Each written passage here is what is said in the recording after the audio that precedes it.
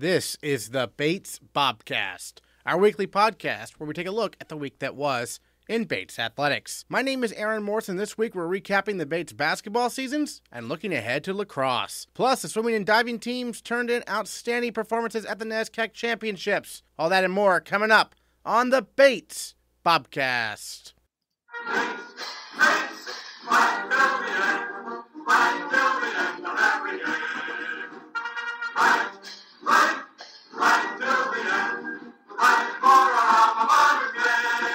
Two weekends ago, the women's swimming and diving team finished fourth at the NESCAC Championships, with head coach Peter Casares earning Conference Coach of the Year honors for the second time in his career. Junior Caroline Apathy defended her NESCAC title in the 100-yard butterfly, and first-year Gabby Smart was named NESCAC Rookie of the Year after she took home the conference title in the 200-yard backstroke and took second in both the 500 free and 400 IM. And Gabby Smart is our female Bobcat of the week. First of all, 200-yard backstroke. NESCAC champion, take us through that final and what it was like touching the wall first there. I was really nervous going into it because I think I was seeded third, and there was a Williams girl first, and then our senior on the team, Hannah, and in the morning we had both had great swims and both gone NCAA B cuts, which was really good. But I was just really nervous because my one goal for this year was to try to win the two back, and so I was really I couldn't see Hannah, but I was mainly just trying to beat the Williams girl next to me because I think they had won almost every other event, and I was like, okay, they have to not win one event. So I just was really trying to beat the Williams girl. But it was a super fun race, and both Hannah and I think did really well, and like I said, now we're both going to NCAAs most likely to swim it again, so get another shot and see if we can both do even better, which is really exciting. Certainly. So in a 200-yard race like that, are you really tracking where the Williams girl is the whole time, or is it only down the stretch maybe? Not the whole time. I'm not particularly a very race person. I like my own race. Right. So I was just focusing, but because I was obviously trying to go for like a best time and all that. But I guess just kind of subtly in the back of my mind, just keeping an eye on where she was. Yeah. But really, I just kind of trying to give it like all I have and all you have, and give it your best is I think the most important thing. So Peter was telling me you got second in the 500 free and in the 400 IM. You were second both times though to someone who had won the national championship the previous year in those events. Did you know that going in that it was going to be that type of competition? No, I mean I don't really look into that type of stuff. I just kind of went in thinking I'd swim my own race and see how it went. And Laura and Molly, I believe, they're both super nice afterwards and welcomed me to the NESCAC. And so it was fun getting to like race next to somebody who is so talented and is so accomplished, and then kind of being able to like use them and try to keep up with them. And so it's good to have people like that. But going into it, I knew they were fast, but I didn't know they were that fast. Right. So you mentioned the possibility of NCAAs coming up. We find out officially who's going in what on Wednesday, but what are your thoughts on that and how you're going to prepare, because that's still March, right? You still got a few weeks. Yeah. I think in our relays we have a really, really good shot at going, and then hopefully in my individual events I'll be able to go. But I think there's 11 girls that we're planning are going to go, which is a really big group. I think it's the biggest group we've had, which is so exciting. So we'll keep training, but it'll be really nice since we have a bigger group. It'll be a really fun training group, and we'll still do we tapered, and now we have to train really hard and kind of build back up our endurance and all that. So we'll have probably this week and next week will be fairly hard training weeks so we can build back up, and then we'll kind of start coming back down and resting a little bit more right before nationals, so we can be sure that when we suit up, we have a really good meet. Yeah, so the women's NESCAC was 2 weeks ago. This past weekend was the men's NESCAC. Was the women's team, going down there to watch that, or you back here still training and stuff? We stayed. A couple of girls went. They went. So I think there's 3 that tried to get national cuts, and they were so close. They had really good races. And then some other people went and watched, but most of us stayed here, and we just watched the live stream in the cafeteria, probably getting lots of looks as we're screaming, and people are looking at us like, what are they doing and what is going on? But it was a really, really fun meet to watch because they got 4th, and they hadn't got that in a while, or if ever. Right. Yeah, which is super, super exciting. They totally deserve it because all the men have worked really hard, and it was really fun to like watch them get that. What was the past week like for you coming off of NESCACs? Was there training involved, or was it real tapering, or how's that go, I guess, kind of? Well, we had Monday and Tuesday off, which was nice to kind of get a I little bet. break Right. and kind of just take a breath, come back down. But then Wednesday we started training again, and then all the coaches left Thursday, but we still came in Thursday, Friday, and Saturday to train so we can, and then we had Sunday off, but we've jumped right back in, basically. Yeah. And so your first NESCAC experience, kind of, I mean, it's a different type of meet. What were some impressions you had of what you saw there? I think it was very interesting and such a fun meet, but because there's men's and women's NESCACs, they're separate meets, right. But most conferences are combined, so I think it's really cool to have, while it is fun to compete with the men, and like that's kind of what nationals is for, but having a women's meet where you're surrounded by a bunch of other really fast, hard-working women is super, super fun, and like supporting, like I said, the Williams girls like both like welcome me to the NESCAC and were like talking to me and saying how excited they were, which is like super nice of them, and knowing like we're not on the same team, but you can still like be friendly with people and have friends on other teams, which is really cool. And then also just being Bates as a women's team is really cool because you know that you've trained with these girls and they're there to race and do the best they can, and like getting behind the blocks and cheering like every race, and that was like the expectation, which is super fun. And like watching people swim and watching people do really well and then seeing their reactions and getting out and hugging them after, which is like super, super fun. And just like being a part of that team is really, really rewarding and a great experience. And you get to look forward to seeing some of more of those Williams women, I'm sure, at NCAAs too, right? Yeah. So that'll be more NESCAC reunion kind of there. But so your first year here on campus, coming from Montana, we talked about last time how you got here and everything. But what's it been like so far? As the season's gone on in terms of your adjustment to college and everything.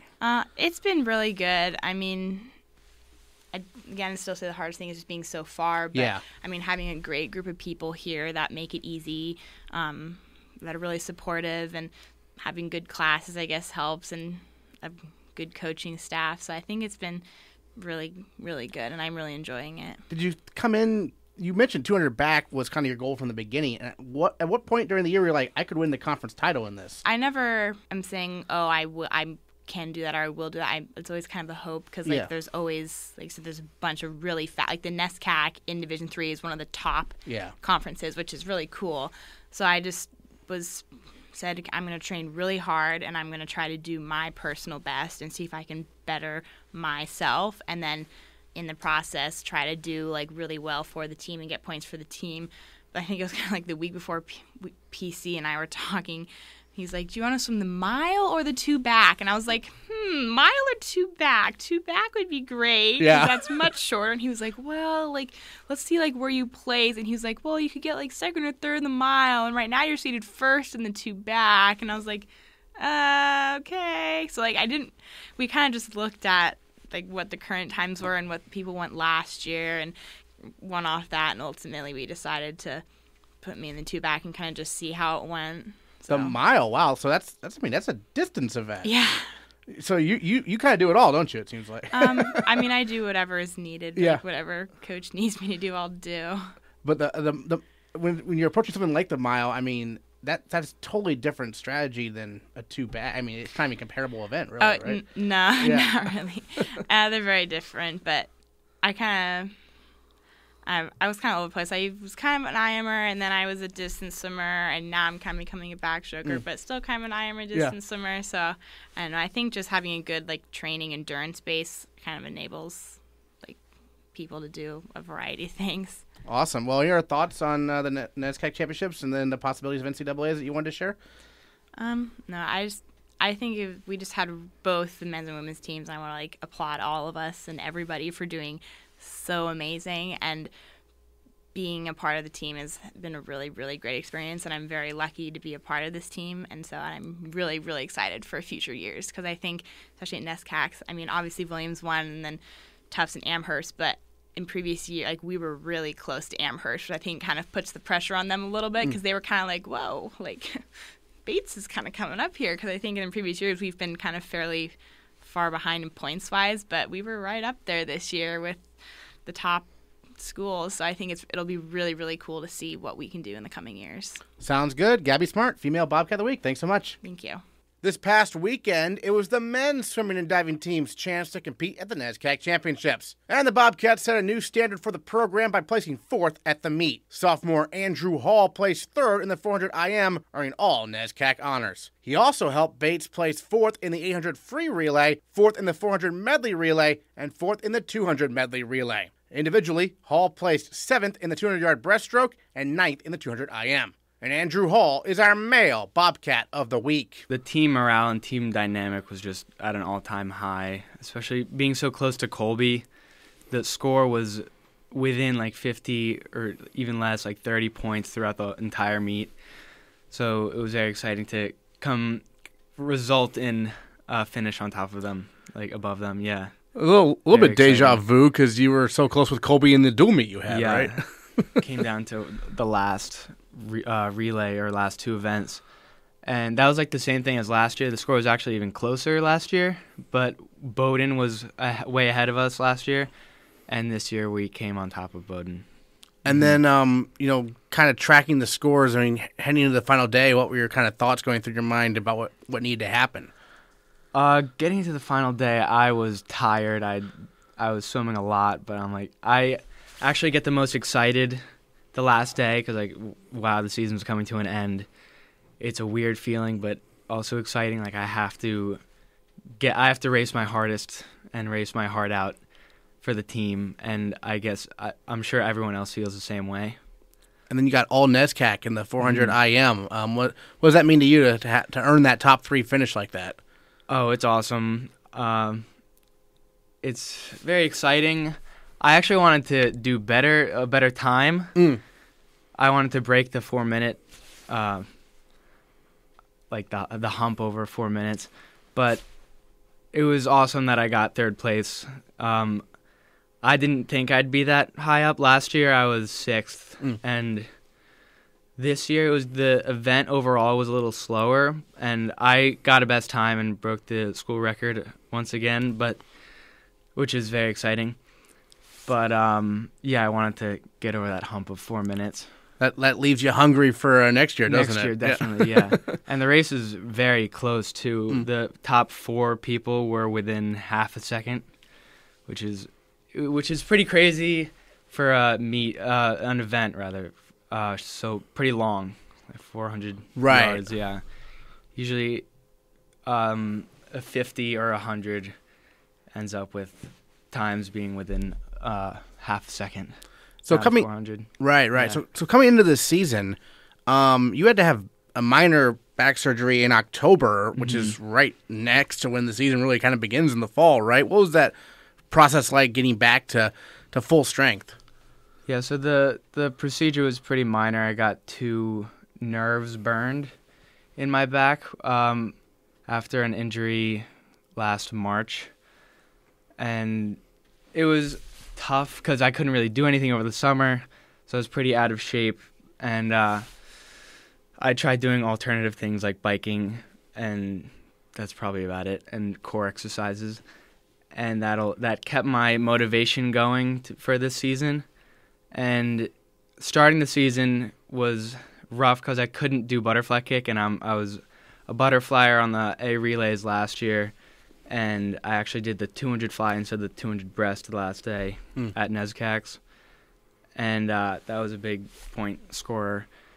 And so I couldn't do butterfly for, 5 or 6 weeks after the procedure, and then I slowly got back into it. And I was afraid the procedure wouldn't even work because I kept feeling some back pains, but after doing PT for a while, I slowly got stronger and was able to do butterfly, and sure enough, I was on the A relays again, which was exciting. Yeah, what point in the year did you start to feel more 100% kind of? Probably around training trip, okay, which is not an ideal place. It was well, I guess it's perfect timing and not ideal at the same Right. time because it's the hardest training. So like, I could go in reverse and get worse over training chip, but I actually got better, which is good. And this team is a nice, I think, mix. There's some seniors who are real big contributors, and you have some younger guys like yourself and, first year, Nathan Barry coming in, making an impact. What was the dynamic kind of like on this year's team? There wasn't really like a separation between class. Everyone was just like Right. one. We were one team. We were all going for one goal, just to do as best we could and get fourth, our goal. Yeah. Well, the seniors really led, which was awesome, and that's really what they needed to do. And everyone else was just like following them, which is awesome. And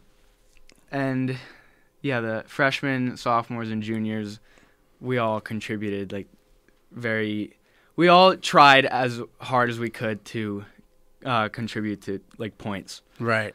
And then for you, I mean, there were some B-cut times being slammed there by the Bobcats, but I guess it's tough to break into the NCAAs, I guess, individually, right? I mean, it seems like there's definitely, for you to simply, that's for going to next year is obviously going to be a big goal, right?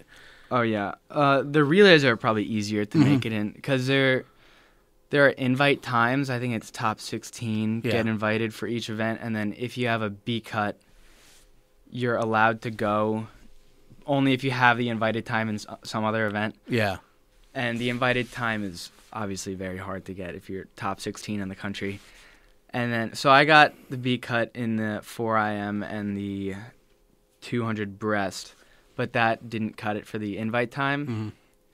And yeah, that's definitely a goal for next year. Maybe more for relays since it's easier. Mm-hmm.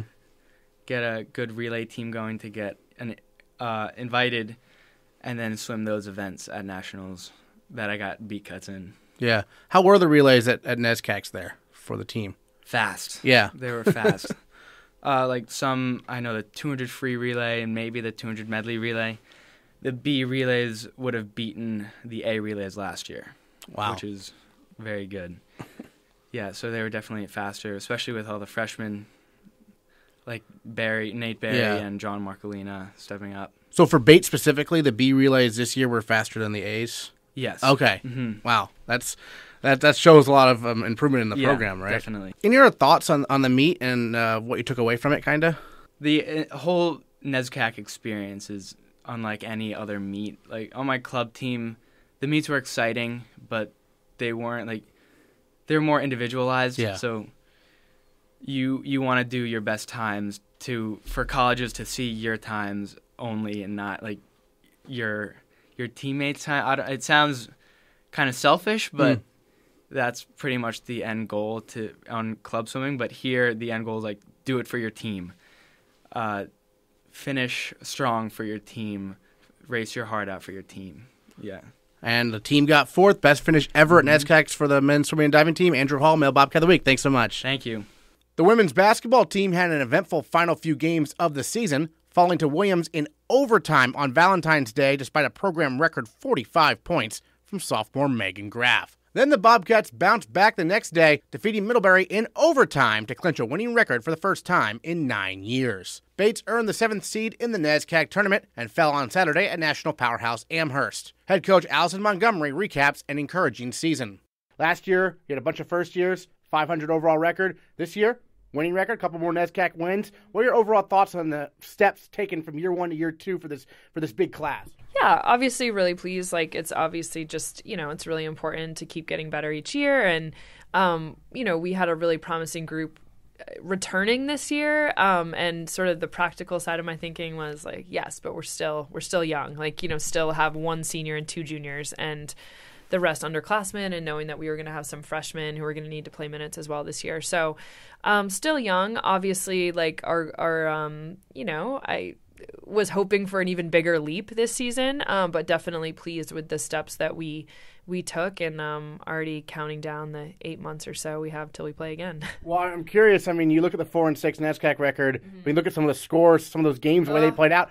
It could have been 7-3. It could have been 8-2. I mean, is that a good feeling or is that a frustrating feeling? Both. Yeah. Both. I mean, so something that we talked a lot about this year with our team, particularly as we got into the NESCAC season, is it's now become a game of inches for us in terms of how much the details matter, in terms of how much every possession matters. And, we took a huge stride in that where last year, we didn't have the NESCAC record to get us into the playoffs. And some of those losses were pretty decisive in terms of, losing by double digits. And this year we just competed really hard in pretty much every outing.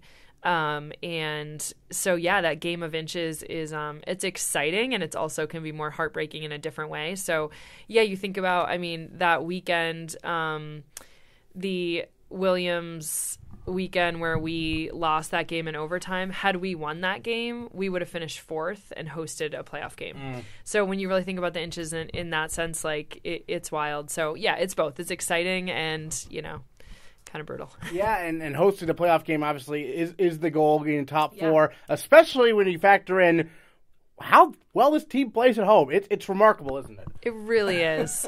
And something, we already talked about in the locker room after our last game last weekend is like, that is a big step we have to take with our maturity, because we had a more heavy NESCAC home schedule this year and we'll be on the road more next year, especially to close the season. So we were able to end the season really strong this year and get some wins at home. And I definitely think there's no doubt we love playing at home. I think we have a great gym. We're all a little biased to think it's the best gym in the conference. But I think it's also just, a reflection of youth and just maturity and needing to have the same sort of focus and confidence when we're traveling. So that will definitely be something that we got to take a step forward with next year. So Megan Graff, end of the season against Williams, overtime game, but 45 points, a new record for base women's basketball for points in one game. Even though, unfortunately, the Bobcats, as you mentioned, lost that game in overtime. But what was working for her so well out there? It was just give her the ball and let her go to work? Yeah, she was just, she at one point, one of the officials said to me, wow, Megan is on fire. And I was like, well, that's good if the official's using our best player's name not her number, but her name. Yeah. But she was just super focused that game. And it's not because, Williams has a really good defensive team. They have some really good defensive guards. It was sort of like she went through especially a stretch in that game where it kind of didn't matter. She was just able to find her offense, and if she had an open look, she hit it. So, she's averaging 20, so she's finding a way to score against every opponent. But that game, she was feeling it. Make your case if anyone's listening to the NESCAC for her for all conference. Leading scorer in the conference. Yeah, I think leading scorer in the conference in such a tough conference is super impressive. To be able to do that she has so much responsibility on our team beyond scoring. As our point guard, she facilitates everything that happens on the offensive end. Something that was amazing about that Williams game when she scored 45 is that they were full court pressuring us the entire game. So, and she played, 40 minutes because it was an overtime game. So she just bears a ton of responsibility. Like she had to break that full court pressure. She's got to get us in our sets. She's always thinking about, just our team's offense. And then she also had a really good defensive game. Like a bunch of her points in that game came from, getting some picks on the defensive end and laying them in. So she kind of does everything, which is important. I think just as a sophomore, it's impressive. And I think the other thing that's really cool and telling is that her point average went up when we got into conference play, which you don't see that very often just because the level of play is so much more intense and the defense is better and all of that. So I think that she was able to play her best against our best opponents says a lot as well. Obviously, though, basketball, there's 4 other players on the court. In terms of number 2 scorer, though,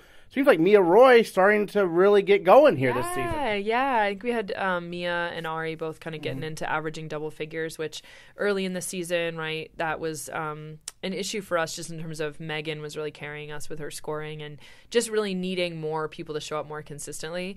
Mia was great. She just stayed so focused and didn't get super distracted by the fact that early in the season she was getting great shots and just wasn't hitting them. She was really kind of struggling from the field, especially from 3.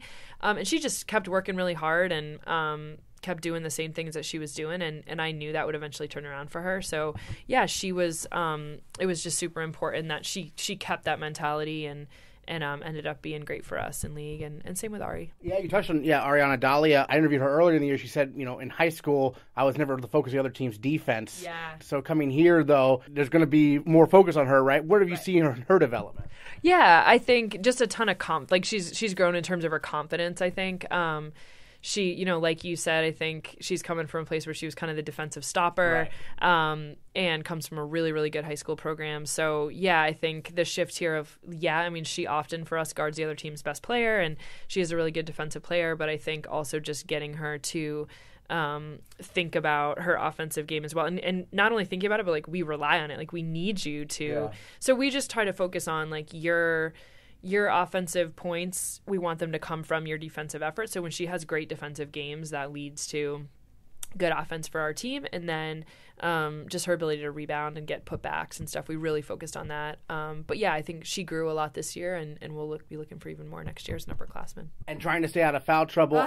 The college game, she had 4 fouls, and she just stayed in and hung in there, and their best player fouled out. And that's where you let us see it. Well, maybe not the 4, but hanging in there, not being available, right? Yeah, exactly. Obviously, been something we've been working on all year with her, just trying to grow to figure out. I mean, she's a really physical player. Mm-hmm. She's strong, and she can we talk about that a lot. She can draw some attention from the officials that she's going to pick up a couple in every game. But we've just been working on sort of frustration fouls or ones where she's kind of overly physical and trying to cut back on those. But yeah, I think, and it was, our last game of the season finally was one of the only games that she wasn't in foul trouble. But yeah, that's definitely something we had to manage throughout the year. And just, again, another thing with just maturity that we hope will come, and that sort of thing that thing we have to manage will come up less often.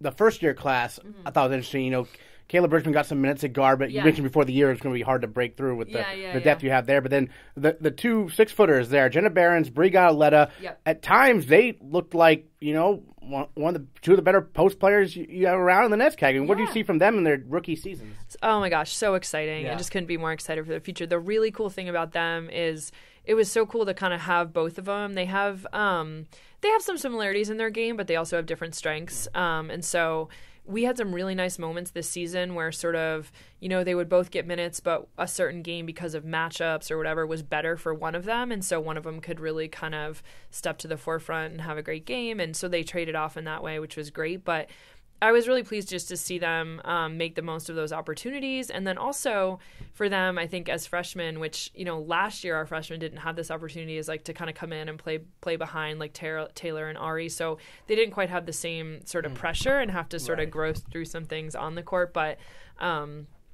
still had really good opportunities to get game minutes and play really important game minutes.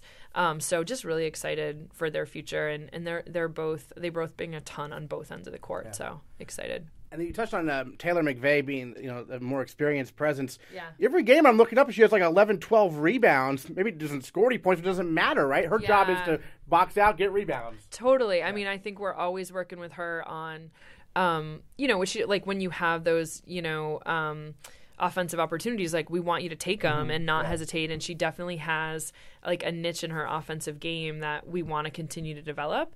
And because she's gotten to the point where it's not like teams can't just like not guard her. Like she's a good enough offensive player where she's going to finish open looks. But yeah, she's just so good defensively and in her ability to rebound. And she just brings that presence that we need in terms of just upper class like experience, has all that knowledge on the floor about how to play defense.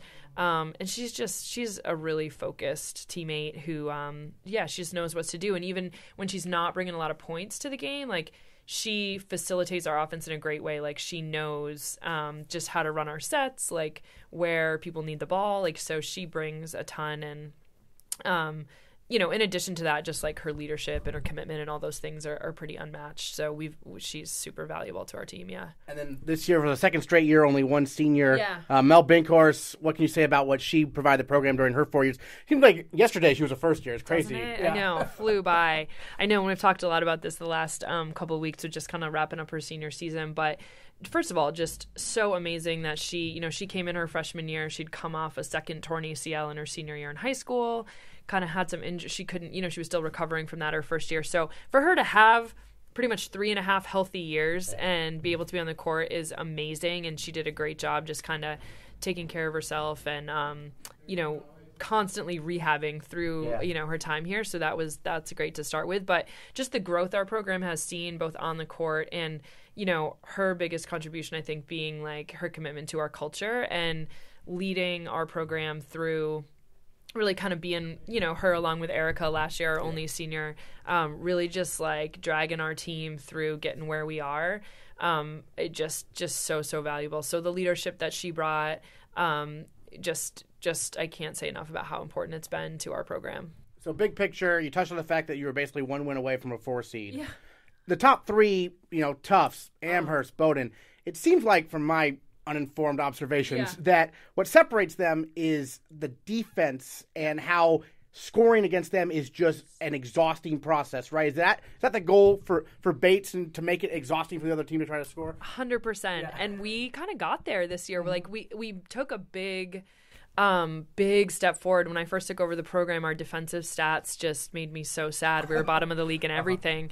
This year, we were top of the league in everything. Our issue was more that even in some low-scoring games, like we struggled to score. Mm-hmm. So if we can put that together a little bit more, I think that's super promising because our defense just – statistically, we were right there with those three top teams in terms of points we were holding to people to, turnovers we were forcing. We were right there. So that's really exciting, promising, and I think even looking forward to next year, thinking about more depth, and I'd love to, add like a press to our game. And so, we've come leaps and bounds, but I think, it's like our first game against Amherst this season before the playoff game, like we lost a 6-point game and it was 43 to 37, so it's like, all right, defensively, that's not our issue. Like we couldn't score. So yeah, you're absolutely right. And I'm a firm believer that, defense is what allows you to kind of stay in those top spots. Yep. All right. Well, Alison Montgomery, thank you so much for recapping the women's basketball season with us. Thanks, Aaron. The men's basketball team had an even crazier end to its season. The Bobcats clinched a spot in the NESCAC playoffs in the final second of the regular season against then number 10 nationally ranked Middlebury on the road, thanks to a buzzer-beater three-pointer from senior Nick Gilpen. Then on Saturday, Bates fell in a triple overtime heartbreaker at number 2 seed Colby in the NESCAC tournament. Head coach John Furbush looks back on a campaign that saw Bates finish 12-13 overall and 4-6 in conference play. Join us on the phone, head coach of the Bates men's basketball team, John Furbush, recapping the 2019-2020 campaign. And coach, that final game against Colby in the NESCAC tournament, my goodness. Have you been part of anything like that before, a triple overtime game like that, where it seemed like you had Colby on the ropes time and time again, but they kept fighting back? What was that experience like as a coach in that game going to 3 overtimes? Well, it was emotionally exhausting, for sure. But I just think it's a classic rival NESCAC matchup where you have them on the ropes, teams make plays, then you have them on the ropes and teams make plays again. And at the end of the day, we didn't make some shots and they did. And, it's just a tough way to go out. But I think from a competitive standpoint, guys battled start to finish and, really proud of this group. And this group included 4 seniors. Cody Greenalch got hurt there towards the end of the year. But, tell us about what, Jeff Spellman, Tom Coyne, Nick Gilpen, and Cody Greenalch meant to this program and how they leave it going forward, kind of. Yeah, I'm still sort of in that emotional phase right now where I haven't been able to fully separate that the season's over. In my mind we got practice today. So I haven't had too much time to decompress. But, these 4 guys have been the backbone of our program since they stepped in here 4 years ago. I've really enjoyed the time I've spent with them on and off the court. They're just great young men, and I think what we talked about in the preseason, what they did for the program when I'm not there, they really changed our culture, the accountability of just teammate to teammate, making sure these guys are staying active in the off season and everything. So they've really changed our culture in that regard. But from a recruiting standpoint, especially a guy like Jeff Spellman, who had multiple scholarship offers his sophomore year of high school, he just really helped put Bates on the map for younger high school players that are thinking about the scholarship level. But they see how good a guy like Jeff is and start going, well, maybe I should consider the NESCAC or a school like Bates. So it's a lot bigger than just the season that we had. I think they've left a really positive taste in my mouth for the future of the program, not just from the standpoint of next season, but I think in seasons to come as we continue to recruit. Yeah, and well, speaking of the future, Jacob Iwowo, after basically not playing for most of the year, down the stretch, you insert him in the lineup, and he had some big games, including 19 points at Colby and then 13 in the NESCAC tournament at Colby. What allowed him to develop over the latter half of the season to give you confidence to put him in the lineup and see how productive he was? Well, I think he was very opportunistic with a few guys that had some injuries and illnesses throughout the course of the year. I knew right away that he was going to be somebody that could help us. I think the transition from soccer to basketball, he had about a 2-week span where he was unable to practice, which was unfortunately the first 2 weeks of our practice. So he missed a good chunk of it. But I was really impressed with his basketball IQ. I mean, he's a really smart player, picked things up very quickly, and at times he was able to run, really the 1 through 4 for us in practice. So, once he established my trust as somebody that really understands what we're doing, and you add his, just his physical ability, he's long, he's lanky, really does a good job using his positional length. It was really a no-brainer for me to inject him into the lineup. And once he got in there, he did not look like that he was a freshman at all. I mean, he came in and was like an immediate impact on both sides of the ball. So, he's somebody that, from the futuristic standpoint, this kid's going to be a player for us. Yeah, and you've got 2 other first-years who made huge impacts, Omar Sarr and Stefan Baxter. What's the next step in their development? I mean, Sarr was a double-double machine when he wasn't in foul trouble, right? Oh, my gosh, yeah, he is. He's a special player for sure. He's, I think he started to figure out how to actually, practice as the year went on. I think this is just something he has not experienced before.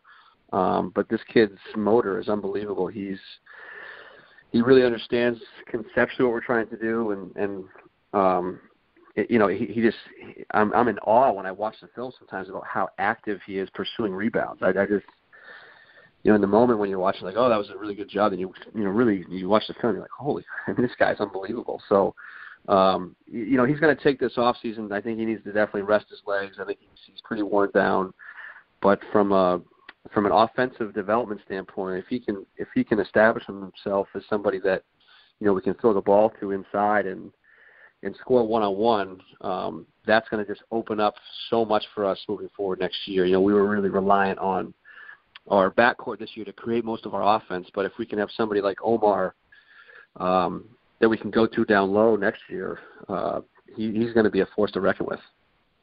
And then Baxter, I mean, just seems like he had almost no adjustment period. He came in and contributed right away. What can you say about what I guess next year though? He's going to be kind of the guy who runs things. At least it looks like, right? Oh, no question. It's funny. The thing I love about my group is that the seniors we would meet in the preseason and just catch up on things, and I'd ask them, hey, how's pickup going? How are guys looking? And they were like, the kid step's really good, coach. And for those guys to say that, knowing that he plays a similar position, I'm like, wow, he must be pretty darn good. And I knew he was good when we recruited him, but I just didn't know that he was going to be this good this soon, especially with the depth of our backcourt. So, he came right in right away. He's fearless. And as a point guard and as a freshman, for someone to really be as steady emotionally as he is on the court was super impressive. He never got too high, never got too low. And from a coaching standpoint, that's what you want out of your point guard, someone who just can steady the group around him. So I have big expectations for Steph, and moving forward, I think we'll have a much more traditional lineup with, just a point guard who gets us into our stuff and runs the offense, where this year we kind of had a point guard by committee with the 4 senior guards and Stefan. So I think there's a lot of excitement around the transition, but certainly we have some shoes to fill with these four guards leaving. And I feel like, James Mortimer had one of his best games to finish the season there, right? Against Colby at 15 points, 7 rebounds. He's going to be a senior next year. I'm sure there's some development for him, and he's going to have probably a much bigger role. I mean, he earned the start in this game, but it looks like at least he's going to be a very key player for next year's team too, right? Oh, yeah, James, and I've said this since he came in to the program in the first year. He's a very talented player, very smart player. He's just had the unfortunate sort of like nagging injuries here and there. So he was starting in the first few games this year, then rolled his ankle, and he was out for a little bit, and then just kind of was like in and out of the starting rotation and just the rotation in general. But yeah, he's dynamite. And the one thing that he does really well with guys like those 4 seniors is that he just knows how to blend in, and he really creates a lot of flow for us on offense. And now that we're going to be, probably doing a lot of things through him next year, I think his role will change. But what I've seen of his game, that will not be a problem for him to elevate. So for this program, what's kind of the next step in terms of maybe taking a leap frankly, like Colby did this year in terms of, win-loss record, in your opinion, for next season? What are some things you're going to be focused on? Yeah, that's a great question, Aaron. I think I've always gone back and forth with this as we schedule our non-league matchups. And, there's a really fine line between making sure you schedule games that are winnable and giving your team a real sense of how good they are. And so I think the most recent polls were like the number 3 or 4 team in terms of strength of schedule. So if we had a better record, I think our chances of an at-large bid would have been a lot more feasible. And you never know going into the season like that. If a team last year was really good and you schedule them this year, are they still going to be good? But we played a lot of good non-league teams, and so as I look to create the 14 non-league matchups this off season, I'm going to certainly take into account the fact that we want to be in a position to get in at large if we can. And so, but we also have to find games that, midweek, once NESCAC play starts, that are just not going to wear us down for the weekend play. So I think part of that is definitely our schedule. We played a lot of good teams this year. But I think what we did, the foundation that was laid this year, was probably relatively similar to what Colby did last year, in that now these guys really genuinely believe. When you go and beat Middlebury, who's 10th in the country, on the road with your back against the wall, these guys are going, wait a second, we're pretty good. And then we go up to Colby and lose in triple overtime. There's just a much greater sense of belief that we can do this. And so that when we go into next season, starting with that belief, and it's real, not just me pumping them up, I think it's going to just build a much greater foundation moving forward. I think it says a lot that Middlebury was 10th in the country when you played them, and they ended up being like, a 5th seed in the NESCAC tournament? I mean, that just says it all there about how amazing this conference is, right? Yeah, we were kind of joking about it. We got on the bus and we're like, we just beat the number 10 team in the country, who's number 5 in the league, but they're number 1 in the regional rankings. And I'm just, it's just kind of a crazy makeup. But I also think that part of that win for us was that we were battle tested, and we played a lot of good non-league teams, and we lost some close games. And and Middlebury's in a position where it's hard to schedule where they're located. So they get a couple games that are a little bit closer that might not be as challenging as some of ours. But I mean, they've also beat some great teams at the same time. So the league's really, really good, and I would like to see as many teams get into the NCAA tournament as possible, just for our reputation to stay strong moving forward. All right, John Furbush, thank you so much for recapping the Bates men's basketball season. Appreciate it. All right, thanks, Aaron. With the Bobcast taking last week off, we are offering up our lacrosse season previews after the first games have already been played. Missing some key players, including preseason first-team All-American Matt Lastava, the Bates men's lacrosse team took on number 5 nationally ranked RIT on the campus of UMass Amherst and fell 15-9 on Saturday. Head coach Peter Lasagna reflects on that game and looks forward to Wednesday's home opener against Babson. Coach, obviously, to open the year with RIT, this is something you've done the last few years. It's an immediate challenge on a neutral field. You were without, a second-team All-American and also another key player in Otis Klingbeil. But what were your major impressions from the first game? And obviously the team knows they have some stuff to work on. So we certainly do. The stats and score would bear that out. My main impressions, I think the most relevant comparison I can give you in answering it is comparing it to us playing RIT in previous years. Same amount of time to prepare, minus a scrimmage.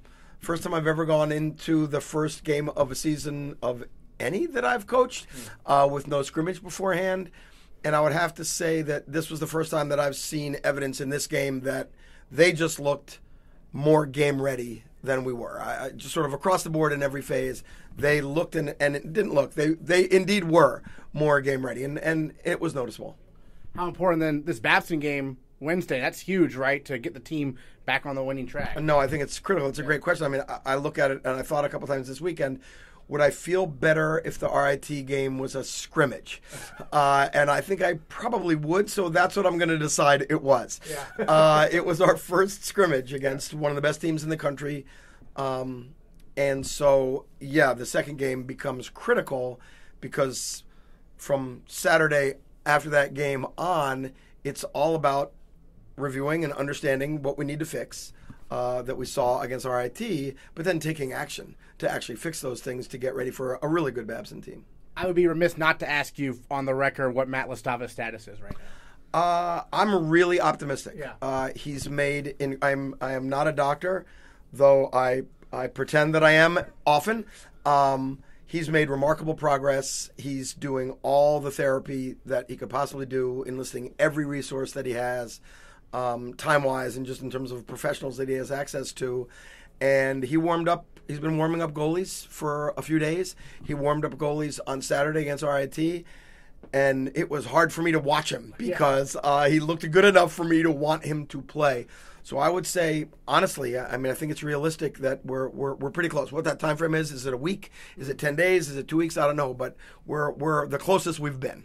And then Otis Klingbeil, who's kind of been plagued by injuries in his career, healthy now, though, it looks like. He is healthy.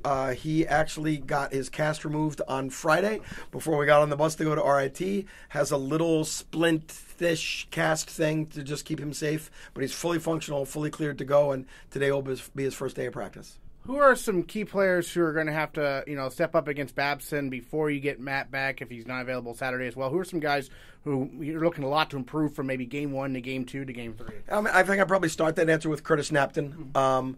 Curtis is one of the best midfielders in the country, a returning All-American who has looked like a dominant player. Not just a returning All-American, but a guy who's going to move up onto a team potentially this year. He's just been fantastic every day. And obviously he was a huge focus for RIT. Sure. They didn't let him breathe. And we just need to create, but that's on me as well, we just need to create more shots for him so he's not having a long dodge for every one of his shots. So I'd probably start with Curtis and his group, which is Jack Vincey, who had a nice game and a nice sort of return to action for Bates, another midfielder that ran with Curtis. Jack Lucerian, who is a sophomore, who also runs in that group.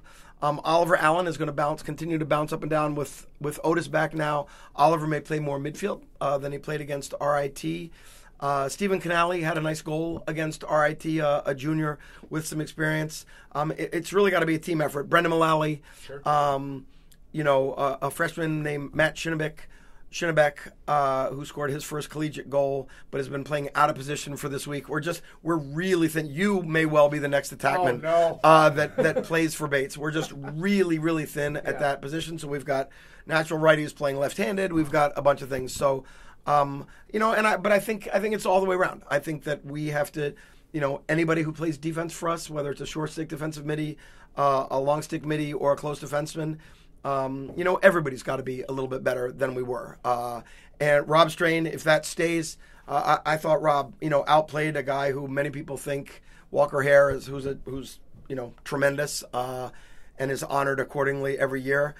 Now, Rob saw a lot more shots than Walker Hare saw, but I also thought Rob outplayed him. So, that forgives a lot of sins, and if we can keep him at that level, that's huge. And then, speaking about defense, you lost a couple key guys to graduation, right? Rocco Fantoni, All-American, Stephen Bull, huge contributor throughout his career. Who are some guys who are filling those roles now? Yeah, Will Holland was somebody who, again, Will's played over his time, but he sort of really made himself solidly an anchor of that close defense group. So we felt really great about that group with Will Holland Sr., Frankie and captain, Frankie Spitz Sr., and Will Haskell Jr., who's gotten a lot of time over his career and is playing his best lacrosse. Now Will strains a hamstring against RIT. I would say he's definitely out for Babson, unknown after that. But so again, sort of the theme for the early season for the Bobcats is some people have to step up. And we'll look at a number of people in the next couple days, and we'll see who's most ready. Same thing in the long stick midi position. We've got a lot of young guys. We've got some experienced guys. But that has to be a more solid position for us than it was on Saturday. And then facing off. I was remiss in not mentioning that the last time. I think we did some good things against a very good RIT face-off men and very good RIT face-off wings, but I also expect us to be better. I think we've got a really good group with Chris Costello, a couple first-year students, Peter Ackley and Jackson Williams, and returning senior Jack Walsh. They all, Jackson Williams and the other three all got reps on Saturday and did some good things, but again, against the best teams in the country, if we can be 50% or better, boy, that helps. Yeah, I actually interviewed Peter Ackley because he was doing some good things for indoor track and field there before lacrosse season here. He's a guy who you have big expectations for. Yeah, I mean, obviously, you know what kind of athlete he is for him to go from not running track since middle school or something to getting to New England's. He's a tremendous athlete, a three-sport athlete from Ohio, and he is figuring it out quickly. Again, he was either 4 for 7 or 5 for 8. On Saturday, which is pretty darn impressive for a guy going against RIT. So no, we have huge hopes for him, and I think we can be more two-headed. Chris Costello has also had a tremendous preseason, not just as a face-off guy, but as a lacrosse player, as a goal scorer, as a defensive midi, as a man-down player. I mean, he's a great lacrosse player. Yeah. But when you ask a guy to face off 17 or 18 times, it's hard to then also ask him to play offense and defense and clear the ball and do a bunch of other things. But I think we're going to be two-headed. I think Jackson Williams, the freshman, is also going to be really, really good in time. It might take him a little bit longer. And Jack Walsh also did a really nice job. I don't know if he was 50-50 or something on Saturday with his opportunities. But, again, you know how it is. If you can find a hot hand, ride it. But then you always need another one. Face-offs, that's interesting. You mentioned it's hard for them to also be, on offense or defense after they handle the face-off. Why is that? Is it just because it's such a specialized mental challenge or physical challenge? Yeah, it's just physically grueling. Yeah, you're the man-to-man battle there for however many seconds it goes when you're actually fighting in the draw, and then the ball's loose, and then you're fighting some more, and then you're either not picking it up, and so you're chasing somebody and running around every time until you can figure out how to get off the field, or you're running in and you have the ball in your stick and you're running for your life until you can throw it to someone. Chris, we think, gives us the opportunity. The other guys do as well. Chris, I just think, is more ready right now. He's a really talented, athletic, offensive player. And part of what has been most impressive to us as a staff in the preseason is Chris as a goal scorer. And so we think we have an advantage there. And I've told Chris, if you win the face-off, you stay on. We run a couple little sets just for him.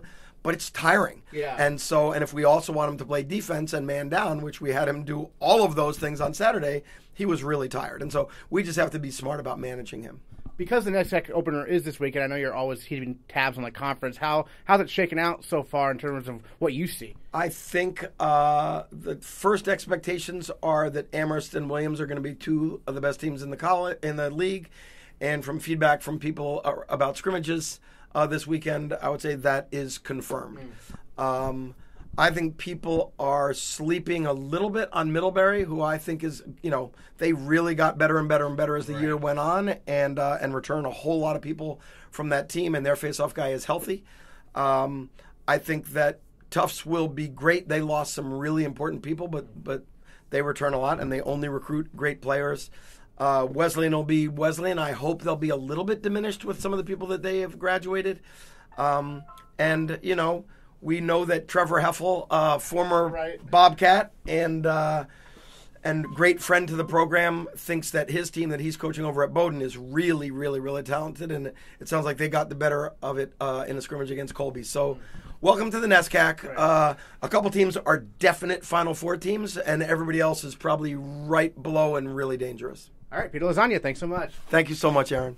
The women's lacrosse team made its annual trip west to begin the 2020 season, falling 19-13 at Occidental College in Los Angeles. Bates' home opener is also this Wednesday against Babson, and head coach Brett Allen gives us his take on the team so far. West Coast trip, a chance to really evaluate a lot of different players, right? Yes, and we're going to keep on watching, though, Aaron. I will say that. West Coast trip, the luxury of having a break this time of year, right when the NESCAC schedule allows us to start, is that we get to spend a ton of time together and really just connect and be together as a group, which I think is something that you can't trade because it just allows you to lay a really good foundation from a team perspective. But it's certainly from a playing perspective because it's so early. We really use the practices. We had a scrimmage against Claremont and then the game against Occidental as just an opportunity to give everybody opportunities to play so we can really get a sense of who we're going to be. And I think after last year with some of our graduation, and the spots that kind of have opened up because of that, but also some philosophical changes for how we want to play. We really took advantage of that this past week and got some good looks at our whole roster, which was great. So the Occidental game, first 6 goals of the game go to Bates. After that, it changes a little bit. What were some things you noticed from the team? What did you talk to them about in terms of, keeping that fast start going, if possible, as much as you can throughout the whole, regulation? Sure. Well, I think in any contest, it's about being consistent, regardless of how you start or finish a game. And I think certainly things were going our way. We were winning the draws. We were finishing on our offensive opportunities in the early part of the game. And they were reeling a little bit just because I think that our athleticism and our pace of play caught them off guard. But as they adjusted to that and as they started to win some draws and get some possessions, we struggled, I think, to sort of stay focused and play as well as we were early. I don't know if there's anything different I would do in the sense that we really do trust and believe in our players, and we feel like we had a great opportunity to grow from that game, whether you win or lose. And certainly when you take one on the chin a little bit, like you maybe think you need to grow sooner and grow faster. But it was a good experience for us all week long. First year, Chloe Robinson, 3 goals. What did you see from her in her debut there? So, again, we're evaluating everybody. We have her as a midfielder, feel like that's her best position, playing both ways. And I think she really, as an offensive player, is a strong, fast player who can take advantage of some situations. And she certainly did that. And she's got a very good shot and did a nice job. And then this year, your captains are Caroline Kerrigan, Avery McMullen, and Liv Sanford. Tell us about those 3 players, what they bring to the table in terms of their leadership. Sure. So all 3 have, really been part of our program on the field since they were first years. Caroline has pretty much been starting since day one. Liv was playing as a midfielder some, so she didn't always start as a first year. And Avery was playing a bunch as an attacker. Sometimes she started, sometimes she didn't, if my memory serves me well. But I think the experience that they've gained over the course of their 4 years really just gives them a perspective that's so valuable because they know what to expect when you're preparing for a game. We also have 3 other seniors who I think have really done a great job of assisting them, if you will, as far as communicating with the team, being consistent with the messaging from the seniors down to the underclassmen. And it's been really fun to kind of watch that group of 6 grow into the people they are, into the leaders they are right now. And Avery had 6 ground balls according to the official stats in the first game. That's pretty impressive. I had not even looked as close at the stats as you. So, I think our ride was really strong on Thursday, and so we were able to create a lot of turnovers in their transition. And Avery was the benefactor of that because she was in the right place at the right time to pick up a lot of those loose balls. So you got another non-conference game this Wednesday, 6 o'clock. A Babson team that, I don't know, it took me off guard last year when you went to Babson. What are your thoughts on this home game coming up? So they're a good team. They've been a good team for years. It's always one of our best games that we play from a non-conference perspective, and it's an important one for our schedule because it helps us get ready for what we're going to be seeing in conference play. They're definitely good. They've definitely got some skilled players, and they're probably going to be out to prove that last year wasn't a fluke. I think our kids are certainly out to prove that they're better than we showed last year when we played them. And so I'm excited. I know the kids are excited and the team's ready to go. And then you get right into NESCAC action, right? Saturday? Sure. Jump right in with Wesleyan. Yep. And then we do have off next week for midweek. But, Wesley, Trinity, Amherst, and the gauntlet gets right on going. Going to California beginning of the year, that's something you've been doing for a while now, right? I've been here long enough where it's my fourth trip to California. Going west somewhere. Yes. Right. We go somewhere every year for Yeah. Feb break, partially because of the team perspective and how great it is to just be together off campus right at the beginning of the year. It's certainly a challenge finding because essentially we're on day 4. Our game on Thursday was day 4 of the season outside. So you're trying to find a competitive opponent who's going to test us, give us a chance to evaluate, and also allow us to build some confidence. And so every year that's a little bit tricky because you don't know what your team's going to be like when you set up that trip. And I think we were really happy with how this year's trip went, regardless of the outcome. I mean, obviously everybody likes to win, and I certainly am one of those folks. But I also feel like we've had games where we've come back and won an easy one, and it didn't necessarily prepare us for what we were facing once we got back. So there's pros and cons to everything, and I prefer to look at the optimistic side of things. Sure. Well, in terms of that, to have a successful year this year, what are some keys that you have in your mind, whether it be draw controls maybe or ground balls, or what really sticks out to you in terms of having a successful year? Sure. So I feel like having a foundation as a group is the number one thing because that's just part of the culture that we have, because if you don't have that and you're faced with some adversity, you're going to struggle to overcome it. So certainly we're working on that every day. I think from a playing perspective, it's just a matter of really honing in on how we're going to play and what our substitution patterns are going to be, and then obviously getting all those kids enough reps with each other so that they can really get comfortable and really play off of each other well at both ends of the field. Certainly draws are huge, and those always impact a game because if you can gain more possessions through the draw, you're going to have more chances to score. But I think transition's really critical too, both offensively and defensively. And so we've been spending a fair amount of time on those areas, and we'll continue to do so. All right, Bates Women's Lacrosse, home opener this Wednesday at 6 o'clock against Babson. NESCAC opener Saturday at noon against Wesleyan. Brett Allen, thanks so much. Thank you, Aaron. The track and field teams competed at some non-scoring meets over the past 2 weeks, with sophomore Bart Rust becoming the 4th fastest Bates runner in the 3,000 meters in program history, and senior Justin Levine moving into 8th place on the all-time performance list in the 5,000 meters.